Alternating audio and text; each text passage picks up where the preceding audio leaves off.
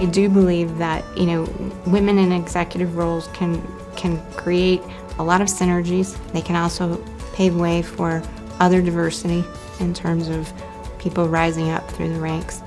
That's my philosophy. Occasionally there may be challenges with people that are a little set in their ways. This is a traditionally male-oriented industry, although we've come a long way in 2020.